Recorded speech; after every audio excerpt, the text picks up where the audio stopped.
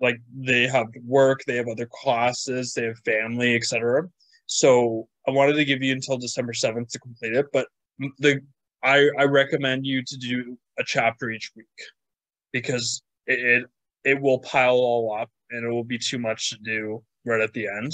So I want you to just do it week by week, but I understand that you may have to like delay it to do it, but I recommend it week by week. So consumer surplus.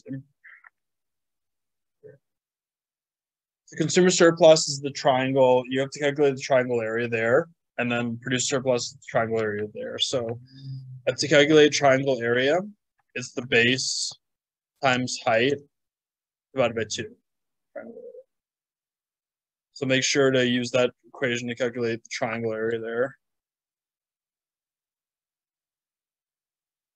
So then if quantity is below equilibrium, there's efficiency loss due to underproduction there.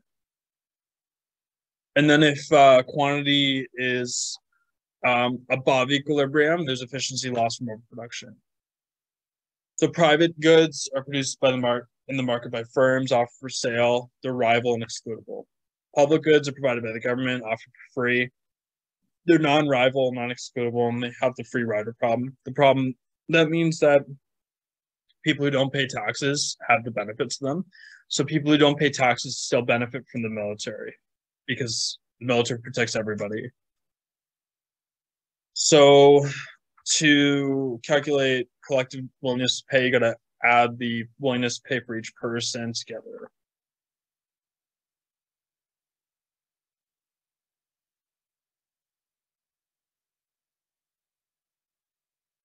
So net benefit is when you do total benefit minus total cost.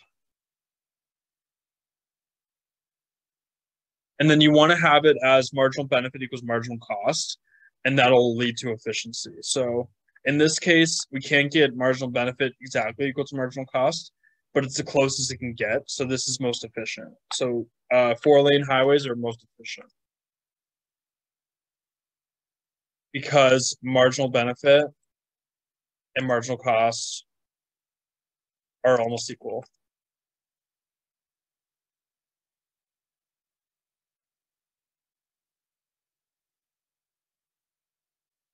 And then quasi-public goods can be provided through the market system because of positive externalities the government provides them. Examples are education, streets, and libraries. So the government takes taxes from individuals and businesses and spends it on production of public goods.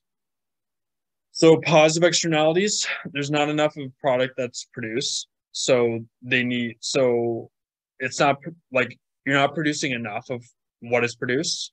You should produce more because there's a lot of benefit to it. So that producing more would be a good thing. Negative externalities when you're producing too much of something. So it might be that you're polluting too much and that producing as much as you do is too much production. So you got to reduce your production.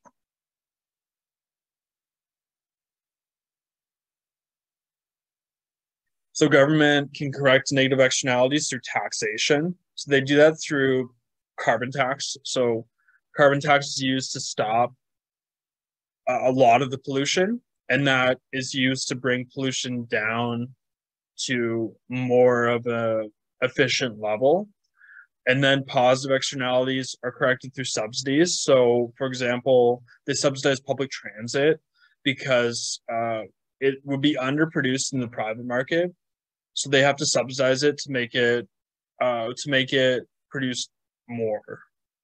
Because if it's not subsidized, it won't be produced as much as we need.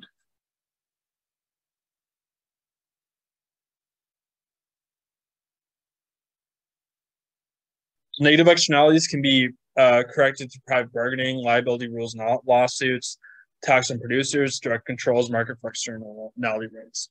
Positive externalities are under production of output and therefore under allocation of resources. They can be corrected through private bargaining, subsidy to consumers, subsidy to producers, and government provision.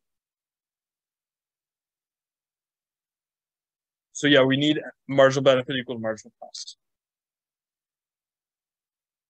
The government can have a role in correcting externalities.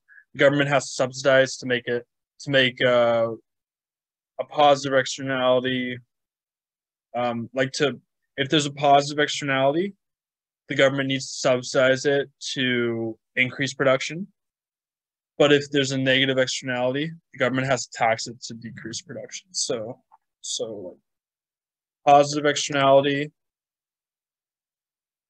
government subsidizes to increase production to an efficient level.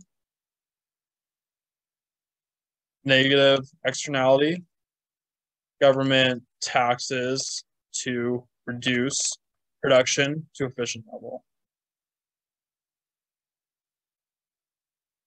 So cap and trade is used to reduce